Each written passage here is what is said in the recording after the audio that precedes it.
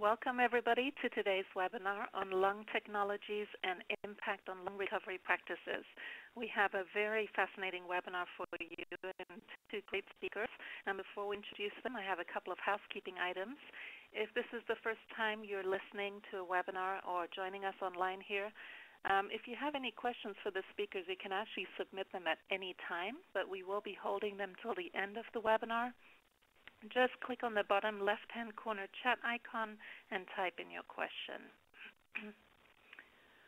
Also, I wanted to share a couple of upcoming webinars with you for which registration is open on our Alliance website under the education link. The next webinar is next Tuesday on September 26th on the topic of pairing the kidney selection and management for dual transplant. And also coming up, we have a special webinar in October on brain death declaration, and this is taking a nursing perspective. And this will be on October 19th. So registration is open for that as well. For today's webinar, we are offering 1 CEPC credit, and we are also offering 1.2 nursing conduct hours courtesy of Iowa Donor Network. For all of you listening in today, you are able to claim these credits. All you have to do is follow the evaluation process. So if you're listening in a group today, I know many of you listen in groups, whoever registered for this webinar, whoever signed up and got the link and set up the room for you, they will be the one that receives the evaluation email. So if you're that person, please make sure to forward this evaluation email to the entire group. And if you're in that group and did not receive it, please follow up with your group leader so that you can complete the evaluation process. Please note that for nursing, you have 14 calendar days to claim your continuing education credits, and for CEPCs, you have 30 days. Okay, at this point, I'd like to introduce our moderator for today. Our moderator is Chris Janes. He is a member of our Leadership and Innovation Council, and he kindly organized today's webinar. He's the Chief Executive Officer at Immunocept Medical Products, and I'm going to turn it to Chris to introduce our speakers. Chris? Thank you, Hetty. It's my great pleasure to introduce today's speakers, who both have deep knowledge and experience in the available ex vivo lung perfusion, or EVLP, systems. Dr. Pablo Sanchez earned his MD from the University of Cordoba in Argentina. He trained as a thoracic surgeon in Porto Alegre, Brazil, and then he came to the U.S. for fellowships at the University of Pennsylvania and the University of Maryland, where he was a member of the cardiothoracic transplantation and ECMO teams. Dr. Sanchez and the University of Maryland's thoracic transplant team were the first program in the U.S. to perform a lung transplant following EVLP assessment with the ex vivo perfusion system under the NOVEL study. Additionally, they were the first in the U.S. to perform a lung transplant from a lung perfused by an EVLP service provider under the Perfusic study. Dr. Sanchez is a well-published author in both EVLP and ECMO-related subjects.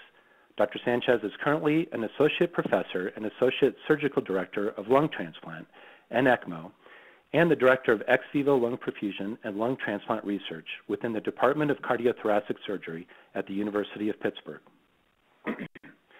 Dr. Gabriel Lohr specializes in the clinical evaluation and surgical management of patients with advanced cardiothoracic disease, including coronary artery, aortic, and valvular heart disease. Dr. Lohr earned his MD at Northwestern University in Chicago and received his thoracic and cardiovascular surgical training at Cleveland Clinic. He spent several years at the University of Minnesota as assistant professor in cardiac surgery and director of the lung transplant program. There, he significantly increased the volume and quality of lung transplantation through donor utilization, reduction of patient waitlist times, and adoption of various innovations. Dr. Lohr is the national principal investigator on several trials using ex vivo lung perfusion platforms to increase donor yield and quality. He is credited with the first breathing lung transplantation in the Midwest performed in 2014. His translational lab focuses on the use of EVLP technology to improve the quality and quantity of potential lung transplants. Dr. Lohr has published several key papers on prolonged preservation of donor organs with an emphasis on reducing ischemic injury and the inflammatory response. Dr. Lohr is currently the surgical director of the Baylor St. Luke's Medical Center Lung Transplantation Program. Please join me in welcoming these two speakers. Thank you, Grace. So this is Pablo Sanchez, and I'm kind of in the middle of Wyoming right now, but I'll walk you through a little bit of what we have done and a little bit of what I know about ex vivo precision. I'm going to ask Heidi to advance my slides. So if you can go ahead and move to the next one. Yep. Dr. Sanchez, if you can get a little bit closer to your mouthpiece, we're having a little trouble hearing you. Okay. Can you hear me now? Yes. Thank you. Okay. So second slide, please, the one after the title. So if you see here, I always like to bring everybody to the same point. And this is a little out of date because it goes up to 2012, but it kind of shows the reality of what is to be a candidate and a potential recipient in the United States. You go all the way to the top and you see the gray line. There's a number of patients that are listed for transplant any year in the United States. You look right underneath the green line, that's the number of patients that are transplanted every year. And you can see that there is a gap between the number of patients that we have listed and the patients that we get transplanted. If you go all the way down, you see a purple line that shows the number of patients that become too sick in our waiting list to be transplanted. On the red line on top, you can see that those are the patients that die in a waiting list waiting for a lung transplant. Next slide, please. So what happened in 2005? Kind of trying to reduce the number of people that are waiting and dying in our list. This allocation score was designed to prioritize patients that would benefit the most from a lung transplant. And as you can see there, that we were pretty successful at reducing the mortality of candidates in the waiting list, but at the same time, there was an increment of the people that became too sick to be transplanted, and eventually those were removed or did not require lung transplant or were not provided with lung transplant. So if you add the number of people that die and the number of people that were not transplanted because were too sick, we're pretty much to the same point that we were before the lung allocation score, which is around 500 patients per year. To your right, you see another graph, and that's something that we're trying to tap in more and more, which is the number that is this different kind of donor, which is called donation after cardiocirculatory termination of death. And I just wanted to bring this up because even though we talked about it a lot, it's not a significant number of people, of donors that we use, of patients that get transplanted with this kind of donor. It's probably around 2%, maybe around 4% currently in the United States, but it's not as many as you might think they are. So the main source of donors that we currently use is brain-dead donors. Next slide, please. So how did ex vivo perfusion begin? And for you might have heard the name of STEEN or the solution named STEEN. Well, it's based on somebody that is actually a cardiovascular surgeon in Sweden. And they were having the same problem. They have the waiting list, and they have not many donors. And they were thinking, what other source of donors can we have? So in 2001, he published his first experiment with what we call uncontrolled DCD. So somebody that did not expire under a controlled circumstance. The main problem with that kind of donor is that we barely know anything. We don't know anything about the history of that donor. We don't know anything about the quality of those lungs. So he needed to define or design a method to be able to evaluate those lungs. Next slide, please. And if you see here, publication of 2001 from the Lund group in Sweden in the Lancet, in which he explains pretty much everything that they did, from the ethical standpoint to the ex vivo perfusion platform that they use, to the donor, and so on, the transplant and the outcome. So this was the first successful experience of lung transplantation using ex vivo lung perfusion as a platform to evaluate lungs from an uncontrolled DCD. And the patient, the recipient, was a 54-year-old woman with COPD that lived on without any complications. Next slide, please. So a little bit about Dr. Sanchez. Yep. Dr. Sanchez, I'm sorry. We're getting a number of people mentioning they're having a hard time hearing you. It's very muffled. Are you using a headpiece? Nope. Okay. Maybe just see if you can get a little closer to the mouthpiece, and maybe if you can slow down just a little bit so we can hear you a little bit better. Thank you. Sure. All right. So next slide. And is this the slide with ex vivo perfusion as a method? assess organ quality? Yes. Okay, so here is what Stig designed his method. And you have to remember that the only thing that he wanted was to evaluate lungs. So are these lungs good or bad? That was the question. And what he did was to design a short-term perfusion in which he would perfuse these lungs outside the body at 100% cardiac output with the left atrial open, and he designed a solution to which he added blood, and he only would perfuse it for a period of 90 minutes. And he would do ultra challenges during the ex vivo perfusion to define what was the oxygenation of these lungs. So this is what we know as the Stig method, the Learn method, or what eventually became the VivoLine method, which is one of the companies that are out there performing ex vivo perfusion. So as they were doing this, next slide please, they thought, well, you know, we are evaluating donors from donors after cardiac death. Can we use ex vivo lung perfusion to evaluate donors from brain death donors in which we believe that there's something that makes us dubious about the quality? And you have to remember that brain death donors are subjected to a number of injuries that you can see here, from the mechanism of death to the mechanism of the way we try to support them through donation as mechanical ventilation or hypotension, or even the cause of death or the mechanism of death, the trauma that can lead to aspiration or even pneumonia. So there are several donors that we cannot use just because of the quality of these donors. So if there is something there that we can potentially use to reevaluate these lungs ex vivo, it will be useful to increase the number of donors that we can eventually use for transplantation. So his group, next slide, please. And here's a little bit of what I was talking about, you know. Only 25% of the lungs that we get offered are transplantable, and 75% are not transplantable. So if you can use ex vivo as a way to identify other viable organs in that not transplantable pool, will be of great benefit. And next slide, please.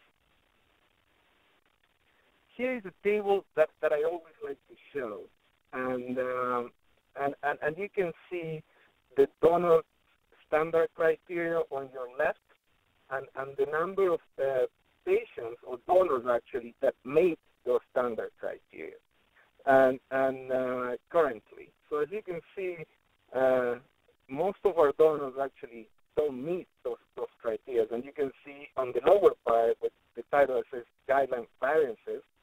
So what is the number of 0 is the number of donors that we currently use that deviate from no criteria at all, from no viable, meaning 0 would be an ideal donor. So if you see, only 26% of the donors that we're currently using are ideal. And the rest of the donors that we're currently transplanting lungs from are actually extended criteria donors. But you can see we only deviate probably 1 or 2 criteria. When we start looking at 3 or 4 criteria, the number of donors that we use are smaller and smaller. So there are things in these donors that you cannot change. I mean, you cannot change the age of the donor. You cannot change the history of how many cigarettes they smoke every year. But there are other things that you can change. You can change the presence of secretions or potentially improve their PO2 or eventually lead to resolution of infiltrates on an X-ray. So this is where Stig Steen and his group saw the potential of ex vivo perfusion. And in 2006, next slide please, they evaluated for the first time a group of extended criteria donors. Next slide. And this is the initial experience of ex vivo lung perfusion in brain dead with extended criteria donors. The publication was in the Annals in 2006, and it is in the European group. So when you look at the PO2s, it's in kilopascals, so you have to multiply it by 7. But pretty much what you're seeing here on your left is the number of donors, and then in situ means what was the PO2 in the donor, and then ex vivo, what was the PO2 during ex vivo lung perfusion, and you can see there was kind of different PO2s. So pretty much like an ultra challenge. And all these donors improved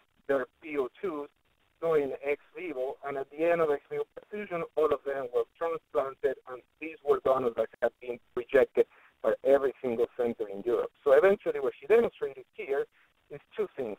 One is the potential of ex vivo perfusion to reevaluate or increase the number of donors that we are currently not using by reevaluating these donors ex vivo. And two, maybe there is a potential resuscitation effect that ex vivo might have, mostly believed to be through the resolution of pulmonary edema. Next one, please. You have here probably the Toronto method of doing ex vivo lung perfusion. And in 2008 is the first publication that we have access to from CIPO and all, in which, next slide please, they made modifications to the Toronto lung system, and they're demonstrating that you can potentially, by using the Toronto method, extend the time of perfusion. And this first initial publication, the 2008, was done in pigs with normal lungs, in which you put them in the ex vivo lung perfusion of Toronto method, and you can perfuse it up to 12 hours without injuring the lung. So this first initial publication, the only thing that they really demonstrated is that the Toronto method is safe and you're not adding injury to the lungs by utilizing this method. Next slide, please. So what is the Toronto method about, or how can Toronto can perfuse lungs longer? And pretty much what they do is that they reduce the amount of stress that these lungs are seeing. So remember that June or Sting, they use 100% of the cardiac output, where Toronto reduced the cardiac output. Instead of using 100%, they will use 40%. So reducing the amount of stress that the pulmonary artery, the vessels, and endothelial cells were seeing. And then they closed the action to be able to maintain a better vascular recruitment. The only modification that they did is that they saw that they didn't need any blood in their system to be able to do ex vivo perfusion and evaluation. So they actually took something that can be a little cumbersome, which is, either using blood from the donor or getting blood from the bank.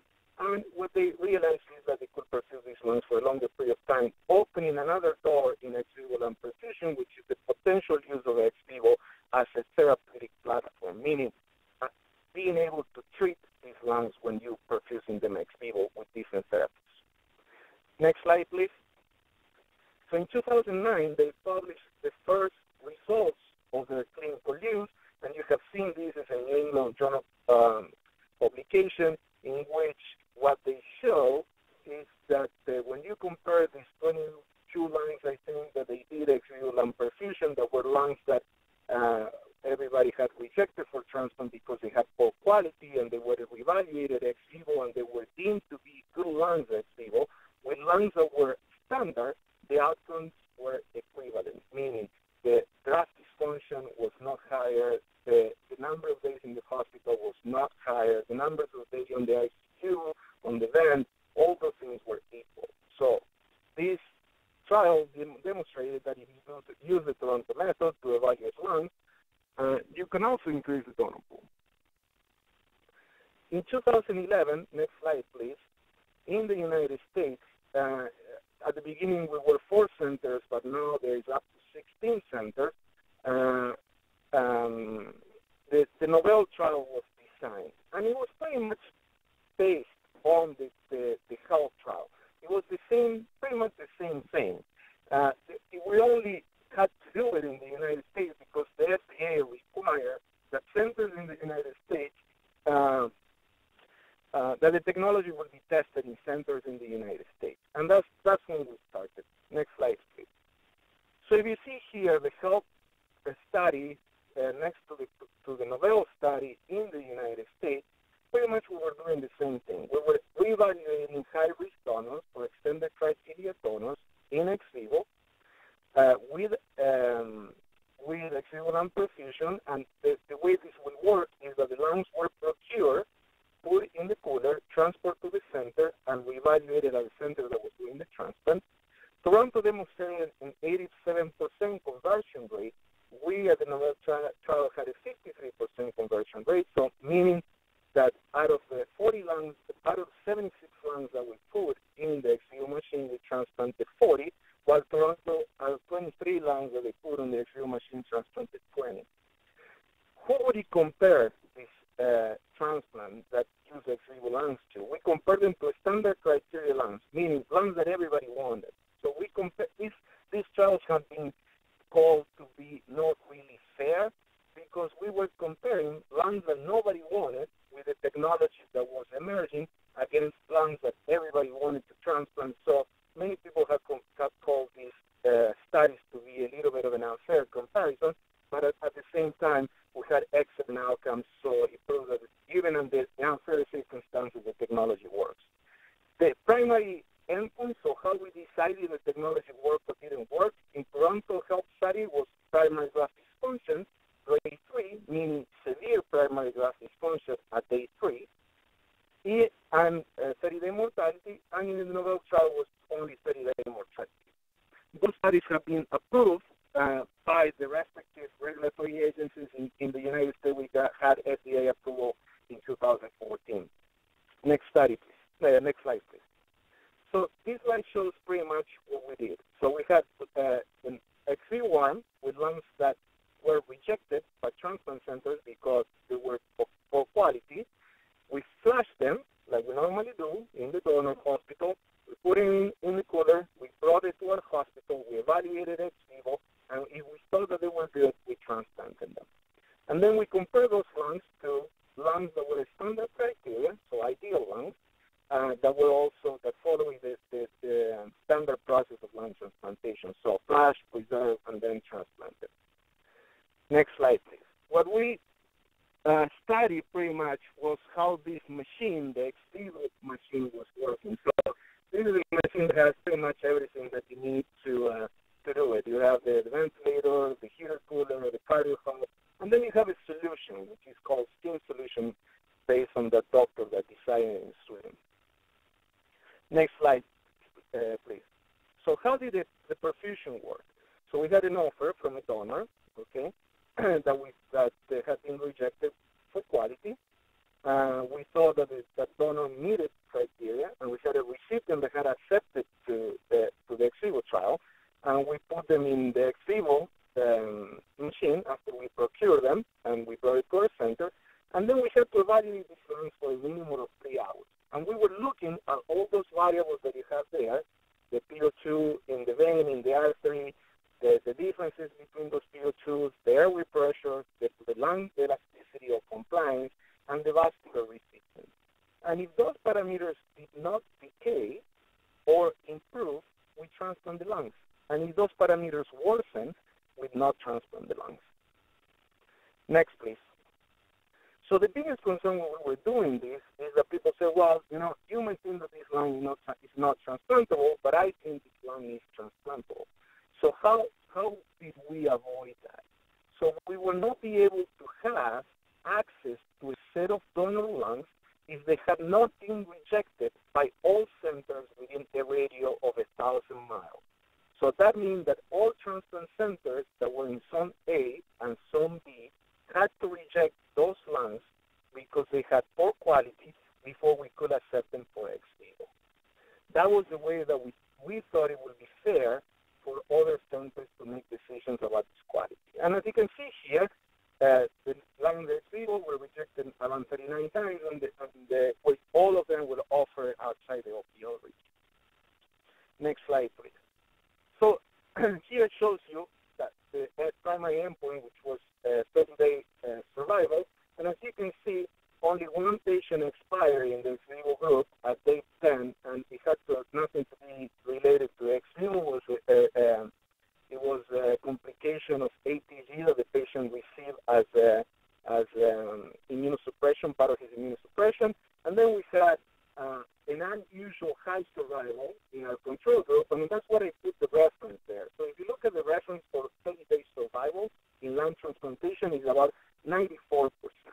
So you can see that both our ex vivo group and our control group, their survival was well above this. The 90-day survival, just to give you an idea, around the IXSLT reference is 88%, and for both our groups, none of those patients died, so 50%. Next slide, please. These are all the secondary endpoints, and as you can see, there were no differences between the ex vivo group and the control group, meaning the severity of graft dysfunction of 72 hours was equivalent. The days on the ventilator were equivalent. need for ECMO after transplant, the number of ICU days or the hospital stay was equivalent between these two groups. Next slide, please. So to kind of close the explanation of this, pretty much the message here is that we took lungs that nobody wanted, we defined if they were good or bad ex vivo, and when we defined that those lungs were good and we transplanted, those patients did as well as patients that received lungs that everybody wanted. Next slide, please. I'm going to just walk you pretty fast. This is through one of our patients. So, for example, this is a brain dead donor that was 45 years old that was found in her bathtub, and he had a worsening PO2, and because of the suspicion of aspiration, nobody was taking those lungs, and they were offered, nobody wanted. We took them. Next slide, please. We put them on ex vivo perfusion, and as you can see here, you can see that in the top left is an X-ray at the beginning of ex vivo, and below is an X-ray at the end of ex vivo, and on the right side you can see the compliance, which was excellent. It was pretty steady, it never decreased, and below it had a PO2 that was increasing during that. So we thought that these ones were good, and we went ahead and transplant. Next slide, please. Into a COPD recipient that actually right now she's 3 years out, so she's doing very, very, very well. Next slide, please.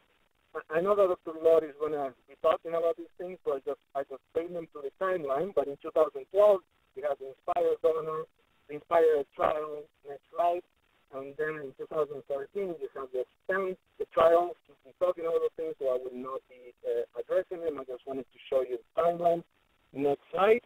In 2014, because of FDA requirement, what we did is that we increased the number of donors that transplant that had to be studied, and that number initially the Nobel trial was 42. We done 130 lung transplants with ex vivo and 130 transplants with control lungs, and we just included, well, just now 4 months ago we closed that study, and we are now in the process of preparing the data for FDA presentation to have full approval of this technology. Next slide. So this is pretty much what you have today in ex vivo perfusion. You have Vivolung, which is that long Swedish technology. You have ex vivo perfusion, and you have the Transmedic machine. Actually, Vivolung was recently purchased by ex vivo perfusion, so Vivolung machine is not really any longer available, the one that is up on your left. Ex vivo and Vivolung are one company right now. Next slide, please. So the other thing that Chris brought to mention is this facility in which you can procure lungs, and instead of have to do those that perfusion in your hospital, you can send them. It's like a perfusion center. And for us, when I was in Baltimore, it was really convenient because they're in Silver Springs, so it was only like 35 miles away. And as you can see, this facility on your left, and then the old map pretty much has an ex vivo perfusion system there in which you send them, they do the perfusion, and you can see real time everything that's happening to your organ. You have like this high definition cameras, you have bronchoscopies that can be uploaded online, you have all the physiology data, you can see pretty much everything that is going to this organ from your own hospital. Next slide, please. And this facility, what is looked at this trial actually by Perfusics at the time and now Lung Biotechnology, what is looking at demonstrating is that if you follow this mechanism of way of doing ex vivo perfusion, it's safe, meaning shipping an organ from the donor hospital to Silver Spring or whatever the center might end up being, and then shipping that organ at the end of perfusion to your center, that increasing polycythemic times, or that way of preserving the lungs, which is pretty much the Toronto method, will not have an impact on your outcomes. And the protocol itself it's the Toronto protocol, and the goal of the trial is at the same time expanding donor pool, so we're evaluating high-risk donors. Next slide, please. I was asked, and I'm finishing now, I think I only have 2 more slides. So I was asked to talk a little bit about the potential use of ex vivo in donation after cardiocirculatory determination of that. And I wanted to bring up to you this report by the IHSOT, the International Society of Lung Transplantation. This is a voluntary registry, so it's not a lot of centers that send their data, but it gives you a perspective of what lung transplant centers are doing across the world. And if you look at your bar graph on the left and you go all the way to the end, which is ex vivo lung perfusion, you can see that out of all these centers or out of all these lung transplants, only 12% are evaluated. So what does this mean? This means that as people get more comfortable with the donation DCD or DCDD way of doing using these kind of donors, the need for ex vivo lung perfusion decreases to the point that some centers in Australia or in Europe don't use ex vivo at all. And to your right, you can see those Kaplan-Meier curves in which you can, what the chart, that publication pretty much shows that the current DCD protocols and the current way that we do them, we define if they're a good donor, we procure them and we transplant them, that process provides equal outcomes to brain dead donors. So pretty much showing that the DCD donor should not be considered an extended criteria or a marginal donor just because they are DCD. Next slide, please. On the other side, there is some potential for improving the quality of DCD donors. And this is a publication that came out of Toronto in 2015 in the American Journal of Transplantation, in which you can see on the left, the bar graph, you have blue, which is the number of DCD lungs that were perfused ex vivo, and red is the number of DCD lungs that were not perfused ex vivo. And in your graph on the right, you can see that these DCD lungs that were perfused ex vivo actually had, when they were transplanted, those recipients had less numbers on mechanical ventilation as an average, less ICU stay, less hospital stay, and there also was a trend on a reduction in permanent graft expansion. So is there a potential for ex vivo lung perfusion in this PD? Maybe. One, I believe, is that to increase the use of these CDDs, it will bring some level of comfort or not comfort, but how can I say, a kind of a secure environment for new transplant centers that are not associated with CDDs as a way to reevaluate these lungs in the hospital. And at the same time, maybe the impact of ex vivo perfusion in this case is through this potential resuscitation effect leading to better outcomes after transplantation.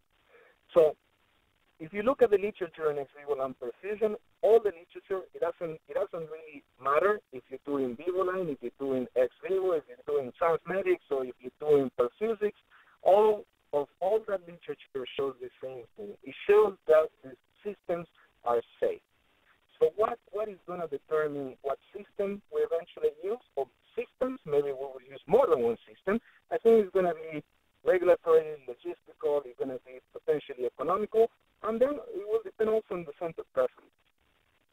Next slide, please. And with this, I finish, and I'd like to thank you, and I'll give time for the next speaker, Dr. Laura, and I guess we'll take some questions at the end. Thank you very much.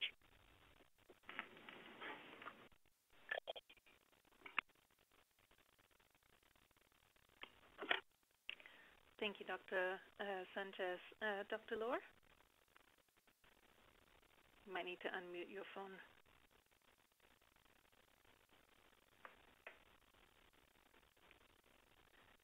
Dr. Lohr?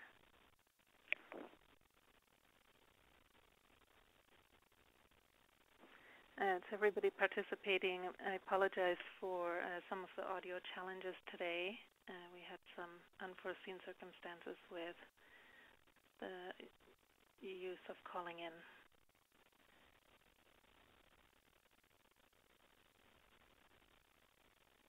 Okay, Dr. Lohr, we still can't hear you.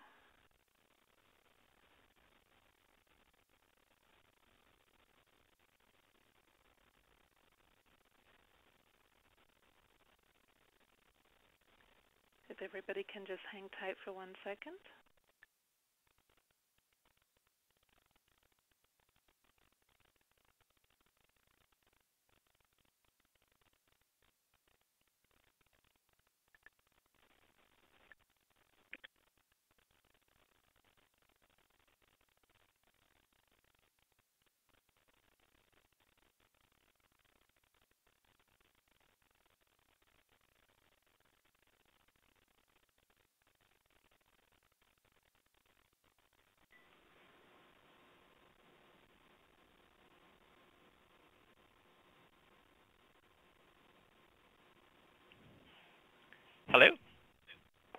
Can you hear me okay?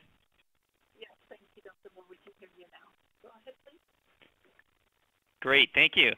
Okay, it's a real privilege to be on the line here. That was an excellent talk by Dr. Sanchez. I'd like to just shift gears a little bit to a related but slightly different technology that involves the transportation of the organ while simultaneously assessing the organ in hopes of achieving what a lot of us want to achieve, which is improving quality and the amount of donor organs that we can use for transplant. So I'm Dr. Gabriel Lohr from the Mike Lee DeBakey Department of Surgery at Baylor St. Luke's.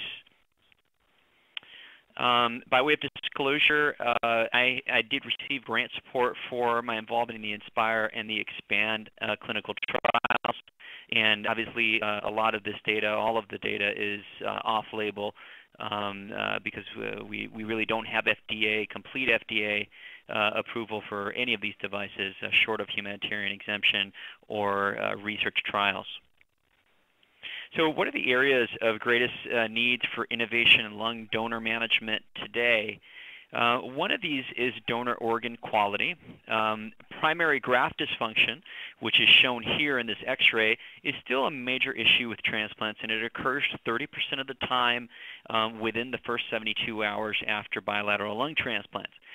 It's a process whereby the organ is transported, whether it be from across the street or from a very long distance, transplanted into a recipient, and it gets this whited out appearance with an injury to the lung that is not explained by any other explanation, such as infection or rejection or bleeding. It's just strictly a reperfusion injury. This still plagues us about 30% of all transplants in some severe forms or less severe forms. This particular form here is the most severe form of primary graft dysfunction 3. If you do get primary graft dysfunction 3, the chance of having a major complication such as death is about 33% chance for decreased survival in the hospital. Heidi, can you hear me okay? Yep, you're coming through good. Okay, just want to make sure. There are both short and long-term impacts of primary graft dysfunction. On the short term, there's increased in-hospital mortality associated with it, whereas on the long term, the grafts can have less survival over a period of 5 years out. Ones that tend to not have graft dysfunction on the front end are likely to survive longer. So it's important to understand that the quality of the organ up front may have a major implication downstream. We've even seen that transient amounts of primary graft dysfunction, so primary graft dysfunction that occurs and then improves, still has severe long-term implications in terms of graft dysfunction. In this graph here, what you notice is that the controls on the top are the best outcomes. Those are the grafts that last the longest. The one all the way at the bottom is severe primary graft dysfunction. Patients who had that had the shortest life expectancy with their new organ. And the one in the middle were the transient ones. So they developed primary graft dysfunction that went away. They still don't have as good a long-term function as ones that don't have primary graft dysfunction at all. So on to a separate topic, which is donor organ utilization. So we do have an increasing amount of recipients on the wait list, as Dr. Sanchez had mentioned, but yet 15 to 30% of patients are still dying on the wait list. In the face of that, 20% of lungs are being used and 80% are not being used. So what is EVLP and how can it address both quality and organ utilization? Most of us intuitively understand that the longer that an organ is outside of the body before it's transplanted, the greater likelihood of having graft dysfunction or not having the lung work well when it's transplanted. One of the most common questions that we get is how far is the donor, how much time is it going to take? It's been looked at in many different ways. Some studies have shown you can go out to 6 or more hours. Other studies have shown you can't go out quite that long. But I think there's no question in most transplant centers that time is of value, and we generally try to limit the amount of time that the organ is outside of the body. Right now, the way that we can protect the organ is by flushing it with Perfidex solution and keeping it cold so that its oxygen requirements are not that significant. Ex vivo lung perfusion, especially the normothermic version of it, allows the organ to maintain its breathing configuration, its temperature, 37 degrees. It essentially reduces or eliminates ischemic exposure, or in other words, it removes the amount of time that the organ is without oxygen. It also, at the same time, allows monitoring of the lung and potentially provides an environment for recovery. We've heard a lot about the ex vivo system, which is a phenomenal platform Dr. Sanchez described in detail. I won't review the data, but that system was critical in allowing us to know that you can put an organ into a device, and if it's stable on that device, it will be stable and good for transplant. The VivaLine system was also explored already, so I'm going to just go ahead and jump over to the normothermic system.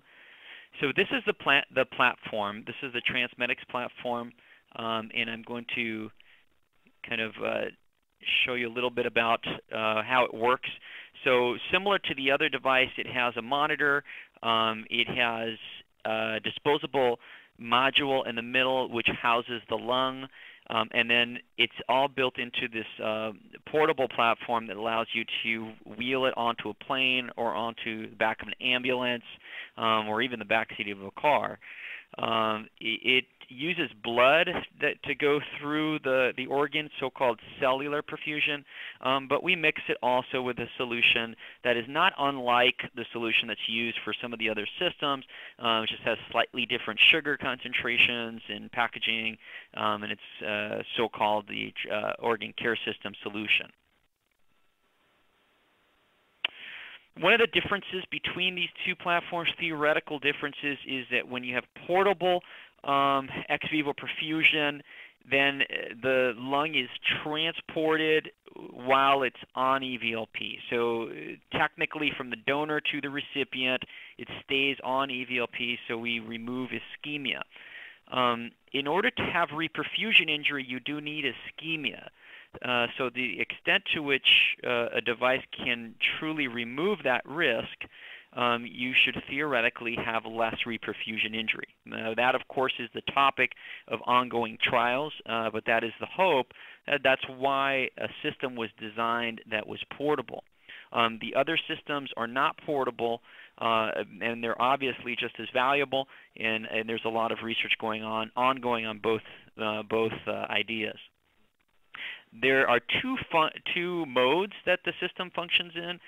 Preservation mode is essentially like ECMO. It's basically giving the lung oxygenated blood that goes through the lung, and oxygenated blood comes out of the lung. So with this preservation mode, which is what 90% of the travel time on the organ care system is, this preservation mode basically does not make the lung work much at all. So oxygen goes into the airways, but it doesn't really matter to us how well the organ is oxygenating. On the monitoring mode, the blood that's going into the lung is flushed free of oxygen, so no more oxygen in this blood. So the only oxygen that gets into here is from the functioning lung. So that allows us to see how well it's working.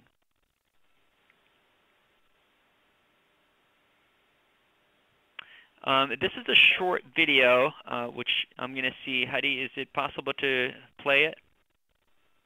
Yes. Okay, there it is. Thank you.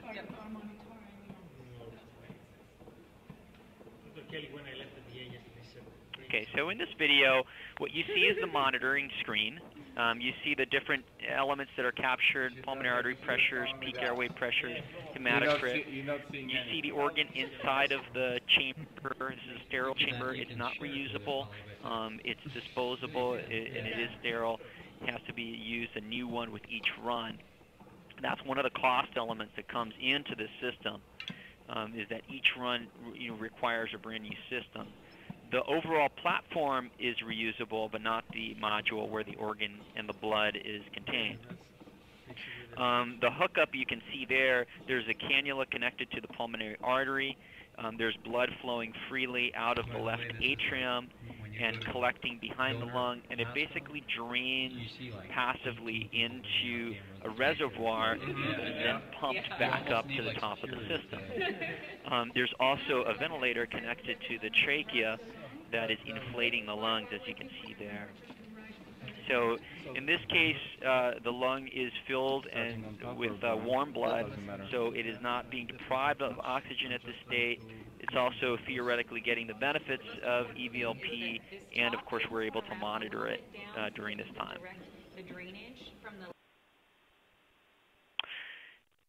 Now, going on to a little bit of the data that is accumulating behind this, there were two trials that were mentioned. There's the INSPIRE International Trial and the EXPAND-1 International Trial. Both of these are FDA-approved trials. There's an IDE for use of this platform only under these trials. In the U.S., you can't use this device in any other way. But however, in Europe, it is being used actually in or outside of clinical trials. The INSPIRE trial was a pivotal trial. It enrolled about 380 patients, this was the trial that was essentially mandated by the FDA to make sure that that the device doesn't do harm to the lungs, especially to standard donor lungs.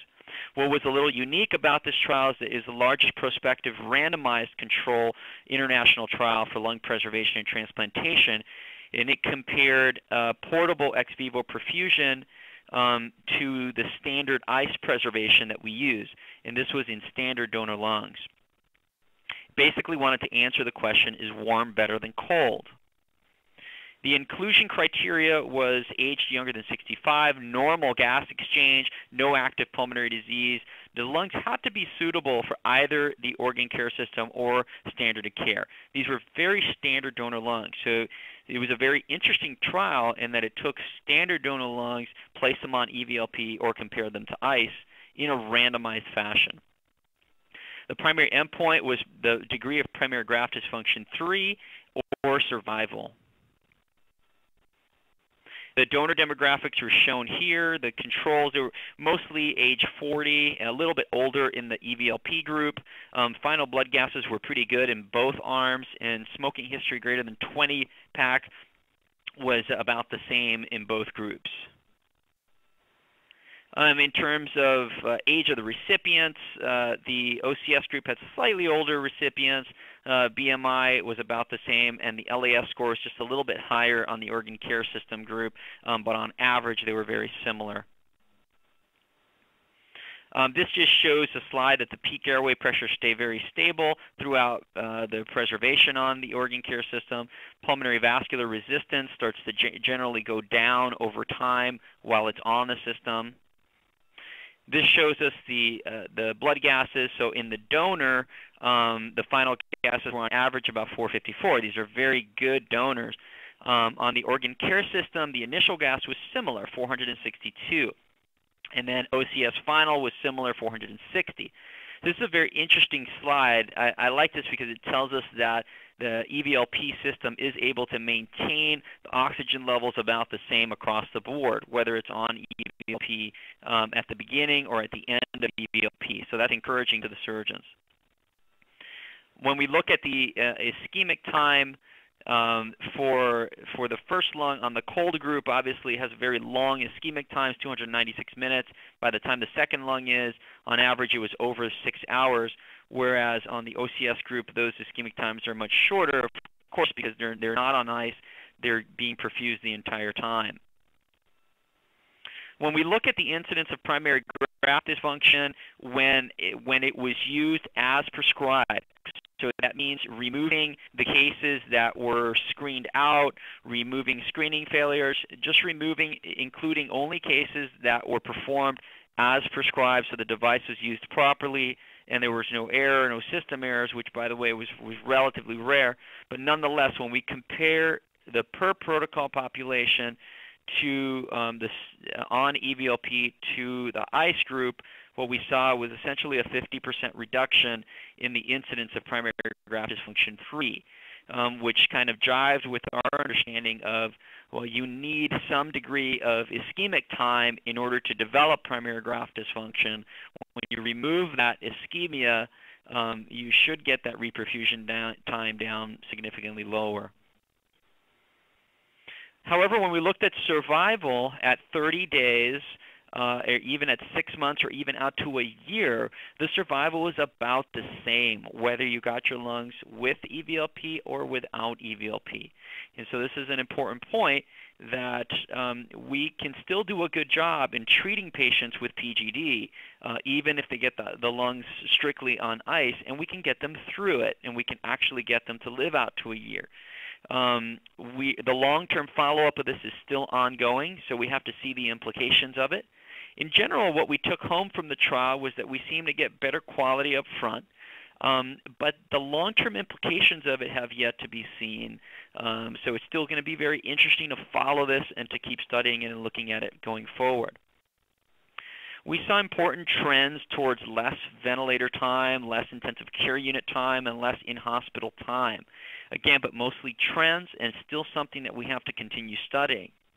Of course, I do have to point out these studies are extremely labor-intensive, and this is probably among the biggest studies that we're ever going to see comparing ICE to EVLP. When we look at the primary safety endpoints, which of course is critical to the FDA and other parties, OCS met its primary endpoint when we talk about safety. There was no increase in adverse events. If anything, there was a slight decrease in adverse events. Now we switch gears for a moment to talk about the EXPAND trial. So good, we can transport an organ and we can minimize the ischemia. But now how about can we screen in more organs that we otherwise wouldn't have utilized, similar to what was described for the Novell trial? This is the conception of the EXPAND international trial, which I had the privilege to lead and complete during my time at the University of Minnesota. This addresses the issue of organ utilization and trying to get at using more of these organs that were annually wasted. The donor criteria was much different than the INSPIRE trial. Here, PF ratios were below 300. The expected ischemic time was going to be above 6 hours. Donation after cardiac death was allowed in this trial. Donor age is greater than 55 years of age. So it was looking at what most folks would still consider slightly marginal. There were important exclusions such as severe trauma to the lung, active pneumonia, persistent purulent secretions, massive blood transfusions. This was interesting. It did exclude patients with a pack year smoking greater than 20, which was a request from the regulatory bodies.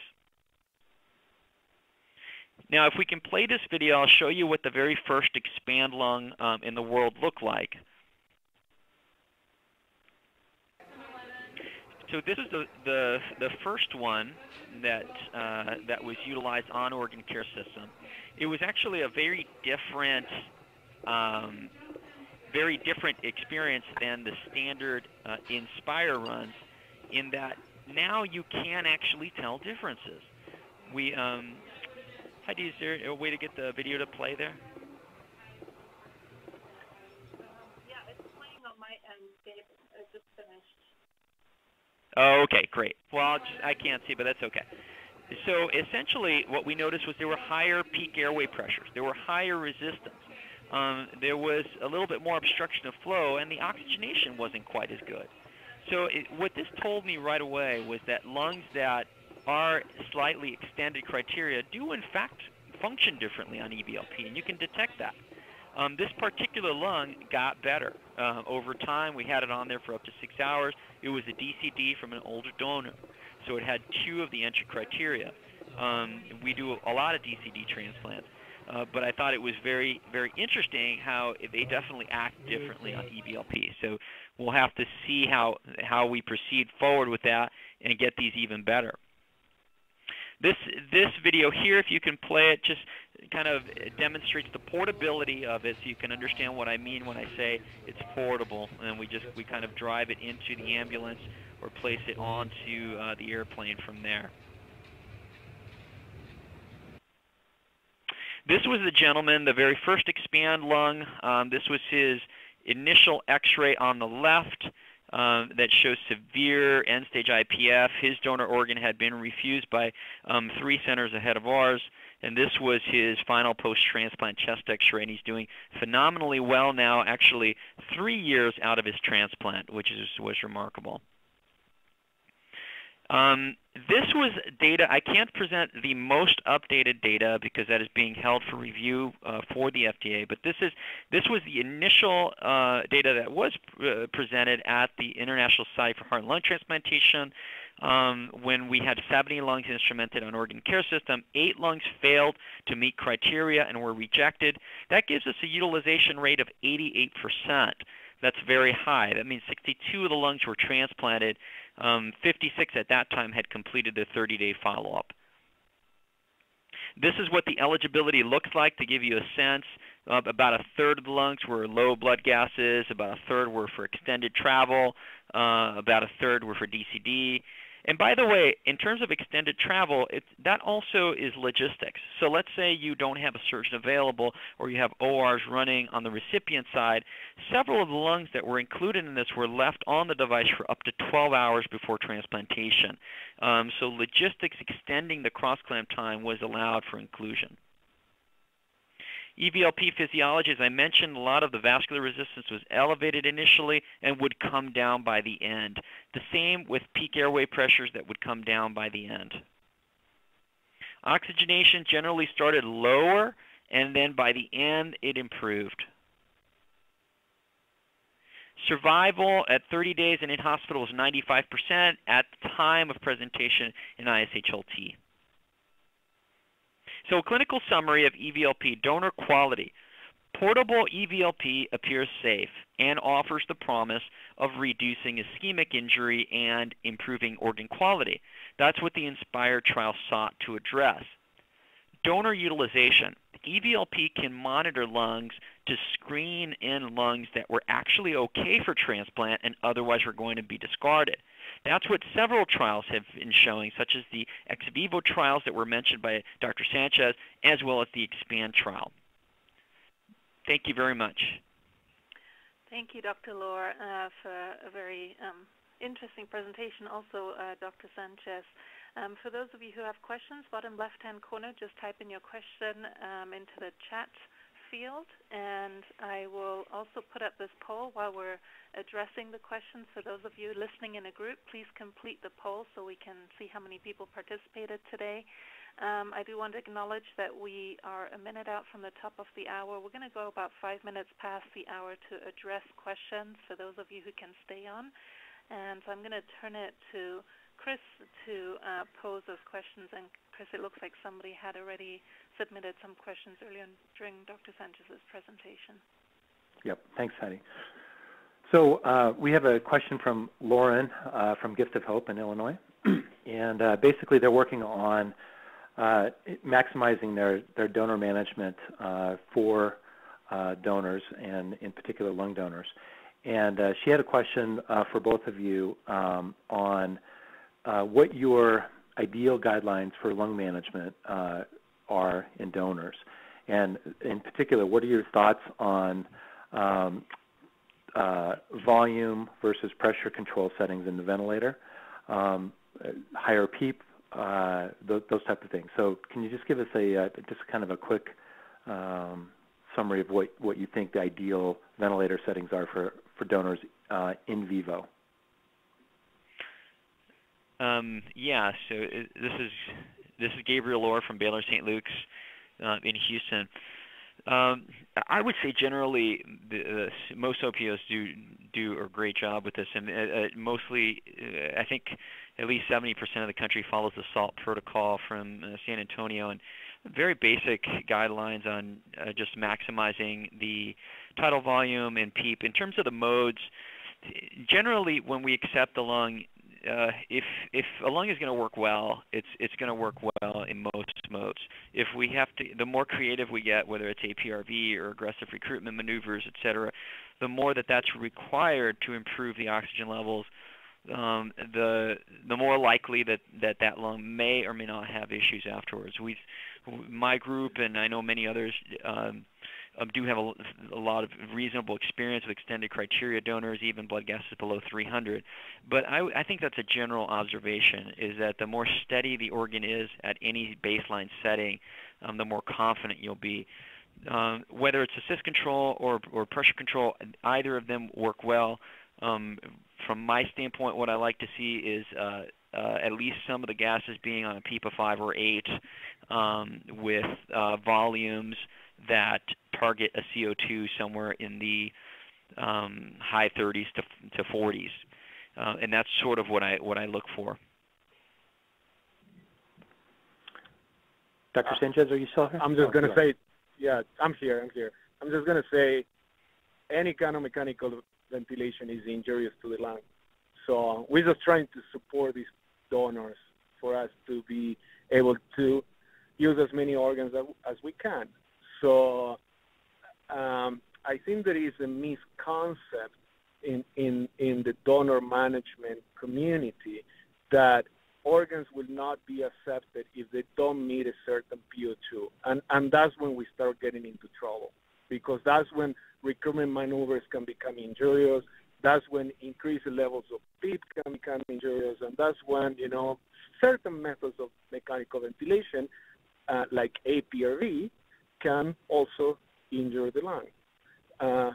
So with that in mind, I think, like Gabriel said, I think there is a bigger understanding from the transplant surgeon community that on not turning down lungs just because of the PO2, and going there and see, and potentially using ex vivo platforms to reevaluate or rescreen these organs if there are any doubts. I think the most important thing in donor management is diuresis, and that's one of the things that sometimes lags behind. Many times when you get offers, these donors are still severely volume overload. So I believe that an important guidelines is volume, not in terms of tidal volume management, but in terms of diuresis management in these organs, in these donors. That's I guess the only thing that I have to add to what he was saying. Okay, thank you. I have another question related to the EVLP platforms. What do you think the greatest logistical challenges are with each of the systems that you presented today, the ex vivo, the Perfusics, and the Transmedics OCS? In terms of logistical challenges, you said? Yeah, logistical challenges with the EVLP process itself. Yeah. So I can speak to the OCS one. The OCS one gets easier with time, but it is definitely a more complicated procurement. Instead of taking an organ and placing it directly in an ice bag, you definitely need some specialized training to get it hooked up to the device, and then to transport it and to keep an eye on it very carefully.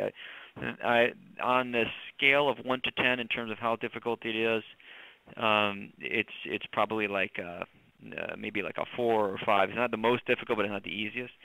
But we're fortunate that we have some of these first generation EVLP devices to try to start using these. The OCS one does come color coded with each part belonging to a specific color, so that makes it easier. There's an iPad application that helps us to kind of guide us through it. And most folks who are in the trials there tends to be a rep around that helps you with the first couple until you gain competency. So all of that helps, but it doesn't take the learning curve completely off. So it's important to keep a certain set of competency expectations within the individual OPOs and within the individual hospitals. This is Paulo Sanchez. I agree. I think any systems that you're using, getting used to the system, how it works, how do you use it to define what you're looking for, meaning what variables that you consider to define quality. They all require experience and training. So the more you do, the more confident you become in terms of how do you using the system. And I think that's why this centers of perfusion idea has come to the table, a center that only does ex vivo perfusion. So that's again, those centers itself have logistical concerns. We don't really know what are the consequences of extending ischemic times post ex vivo lung perfusion. There's a couple publications, one publication that came out of Toronto saying that it's okay, but within the novel trial, our experience was a little bit different. The longer you collect ischemic time after ex vivo perfusion, you might start seeing some complications, like an increase in graft dysfunction. So we still don't know in those terms. Okay, thank you. Have another donor management question, maximizing again lungs for transplant. Do either of you have a preference in the antibiotic prophylaxis that's used for donors? Are there certain antibiotics that are better for lungs, or do you just use whatever the OPO is using? Yeah, I think that if the cultures grew out gram positives and gram negatives, and especially if there's any concern for early or evolving pneumonia, then you probably want to go as.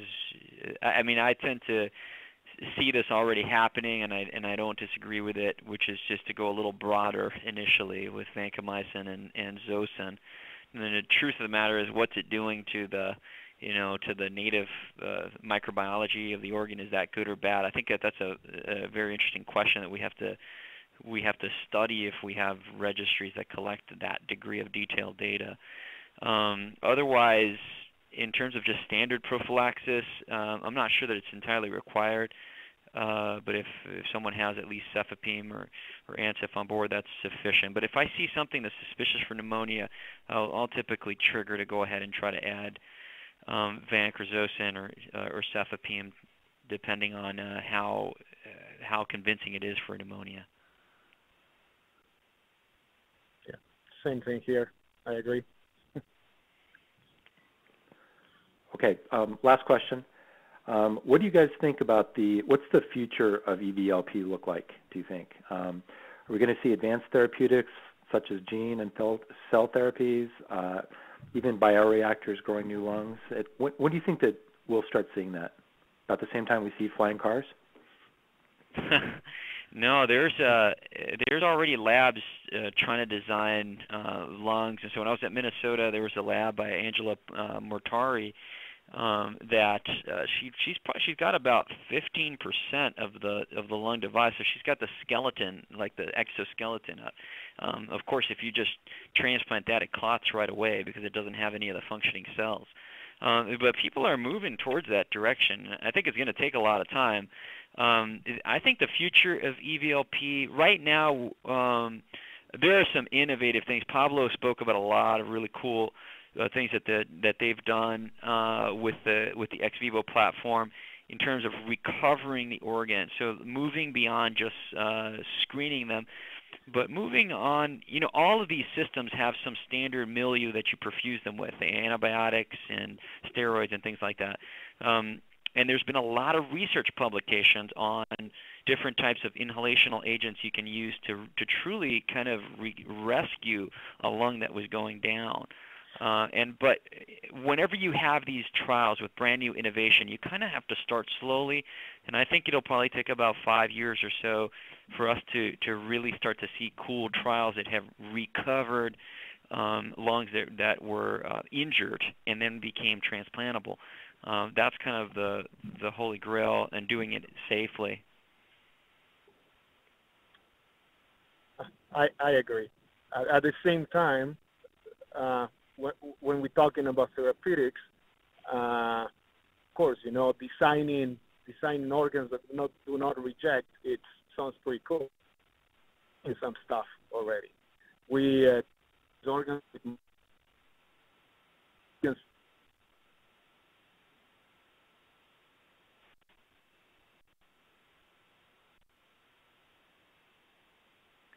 I think we lost Dr. Sanchez there.